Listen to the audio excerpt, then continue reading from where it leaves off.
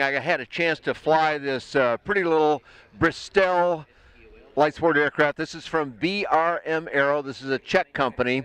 And the man behind the airplane bears mention here. His name is Milan Bristell, very much like this except with just one L. He is a man who has been associated with aircraft that look like this one since the first ones arrived on the market. I call this one kind of a fifth generation design because it's very similar to the originals that came out that look very much like this, but this one has got so many different kinds of refinements on it. Subtle things like the shape of the fuselage and other things like the design of the interior and the refinement of the control system. You sum all those things up and you end up with what I think is kind of a superior product in this particular airframe.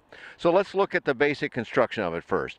Obviously, like all these airplanes, there are a certain amount of composite because in shapes like cowling, composites always work the very best. However, an awful lot of this is an all-metal design, a riveted design, but a very nice job of riveting. The camera can't see this right here, but these are pulled rivets, but they are so nicely achieved they look like bucked rivets. And that's carried all the way through. There's another change to the airplane that I think is significant, and that goes over this smooth canopy, but as it tapers on down to the aft fuselage, that transition is now nice and smooth. In the earlier ones, there was kind of an abrupt finish to it, and the original one is still that way. And maybe that's not an issue for aerodynamics, but it is kind of a visual issue. And there are a lot of things like that. I want to point out another thing down here that's kind of unusual. This little shaping that's done on the nose wheel steering, and this has conventional steering on it, which is nice too, as opposed to castering wheels. When I mentioned the canopy just a second ago, I said that there was one thing I wanted to point out, and that is that you may not be able to see it too well here, but there's a opaque cover over the top of that that keeps the cockpit from getting quite so hot in warm conditions and yet still allows you immense visibility. And that's quite nice. You don't need to look straight up over your head very often. If you do, you can always tilt your head a little bit and look straight up for traffic, for example. But it makes it a lot more comfortable inside. That said, this aircraft, as it sits here right now on a really hot day, would require you to have the canopy open somewhat because it's enough of a seal around the canopy to the fuselage, and there's no, you notice there's no inlets here. The inlets are down here, and they bring in plenty of air once you're moving, but while you're standing still, it can get pretty warm in there. So they actually have a neat little gizmo. There's a piston on each side here that holds the canopy up, and with a little tiny aluminum piece that he slips into place, it'll prop the canopy open for you while you're taxiing. If you've got the canopy open a few inches while you're taxiing, it's much more comfortable inside. As you can see here, they're using the Rotax 912 IS. That's the fuel-injected engine, and they're spinning a three-bladed. They're using the FET prop up front, but they are switching over now to the Duke Elise prop. So they will have that beautiful black prop from the folks in France that more and more people seem to be accepting, and that I think will be a good thing for this company to coordinate with that. Some of these aircraft use a step up here. This one uses a more conventional step in the rear, but there is, the camera probably can't see it, but there is a step down there. You can use the bulkhead to get up front, and because the canopy rises up, you do have to kind of work your way into the seat, but there's a nice little handhold right down there. If I was able to reach through the canopy, you'd see there's a good place to grip while you get in. There's also, the camera might be able to see between the two seats back there, there's a very secure, solid bulkhead, and there's a nice handle there. So those are the means you use. And once you're inside, this is I don't have the number on its cabin width, but it's one of the largest width cabins in the game, and it's very comfortable inside. The seats are typical with a bulkhead right behind the seats. The seats don't move, but the rudder pedals do adjust. There's a little, about a half U-shaped handle on either side of the cockpit. You pull that, and the rudder pedals jump back toward you. They're spring-loaded toward you, which of course is what you want. And then you just push them back out while continuing to hold that lever to the place where it works for you. And of course you can adjust them at any time. So that's the main adjustment. If you need other height adjustments, you just use a cushion, which I used in mine. And I found that the seats in the aircraft remarkably, we're quite comfortable. I say remarkably because a lot of people don't put a lot of thought into seat design. It's great for young guys or something that don't have any issues, but some of us older pilots prefer a more comfortable seat. A couple more things that I see on the outside here. There's a locker right here. You may not be able to see it, but I'm kind of motioning my hand around how large that is, a good bit of area to get in there. There's also lockers out here on the wing. There's one right here that I'm kind of pointing out the width of it. And then fueling systems happen out here on each side. And it's 16 gallons per side, so that's 32 gallons, and minus a little bit that's not usable. You've got an immense range on this airplane.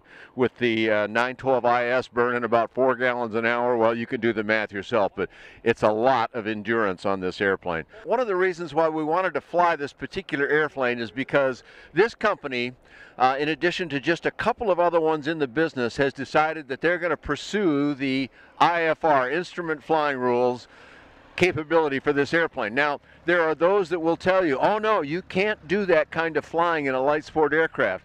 And that's got a little bit of truth, but is mostly wrong. There has never been a prohibition that says you cannot fly this airplane that way.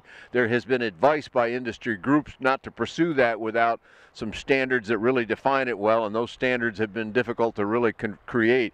But there's a way you can do this, and these folks have really hit on one of the important parts, and that is this. This is a special light sport aircraft. That means it's fully built, and they don't even offer a kit, in this country anyway, for the Bristell airplanes.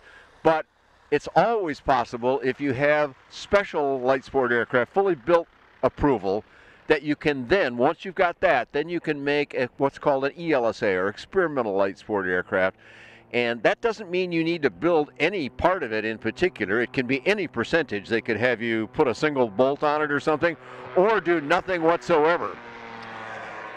And just the change from SLSA to ELSA status triggers some changes. One thing it means is that you cannot use it for paid flight instruction or rental anymore. However, it does mean that the owner can make whatever changes he wants to it after that point. Now, if he makes a number of changes to it, then it's a one-way trip. It's SLSA to ELSA status, and that's where it stays. However, if the owner doesn't change anything, if he just uses it differently, that allows him to meet a number of the Federal Aviation Regulations called 91.205, which lists some equipment that you have to have in an airplane to be able to use it for instrument flight rule flying. And that list is actually not that daunting, and they can meet that easily. So this airplane has a whole bunch of glass along the front. Two big Garmin G3X screens. That's a wonderful device to have in front of you, and they've got two large screens of that flanking a Garmin 796, so it's pretty much a Garmin suite in their IFR version. But they've also got a couple of round dial old-fashioned gauges for airspeed, for altimeter, and like that, so that if the screens all went dark, you still got something else. And that's one part of the requirement in those FARs that suggest how it can be used. Then it is absolutely permitted once you've done those things, and you have to pick a certified engine as well, which the Rotax company can supply. They've met that standard and no problem. Same engine, but with paperwork to accompany it so that it's an approved aircraft engine for IFR flying. And then you can use this airplane for IFR. Now, a big question some people ask is, what about IMC, which is an abbreviation that means Instrument Meteorological Conditions. And that's basically flying in the clouds, if you will, in actual weather, not just filing for IFR and having them follow your flight and keep track of you, which by itself is a value. But if you actually want to, for example, take off from this airport, punch through some clouds, and then be in clear air and land at your destination without problem, that would require flying in IMC conditions. And there's some still questions about whether or not that's permitted and what it takes to do that. But if you meet that minimum equipment list, and if you have the right engine, and if you've done the documentation that's required, and if the pilot is qualified, pilot has to have an IFR rating and has to be current. But if you do all those things, yes, you can take this airplane and go through those clouds and do that. This company, unlike nearly every other company in the game, has an opportunity for you. They call it their shares program, and you can buy a 1/8 ownership of this airplane. And You know, you can't do that everywhere at every time, but they'll help work with you to establish other people that can become your partner, and the company itself will, the U.S. company itself, will help you make that happen if you want to do that, and if you can assist them with some other possible people. So you take whatever the price of this thing, 1/8 of that is a pretty good deal, and there's some other requirements that go along with it, but they're quite agreeable. We've done a video about that as well, and we'll encourage you to go have a look at that to find out more about that. But there is a way folks with a smaller budget can afford one of these nice IFR capable airplanes if you want that. You don't have to get the IFR to do that. Any of their models that can apply to. So it depends on what you want. But contact the folks at Bristell USA and find out how to do that. And you can do that by just going to their website, which is just like the name here, bristell.com. You can find more about the Bristell and all kinds of affordable aviation products on bydanjohnson.com. Thanks for coming along with us here in the BRM Aero Bristell.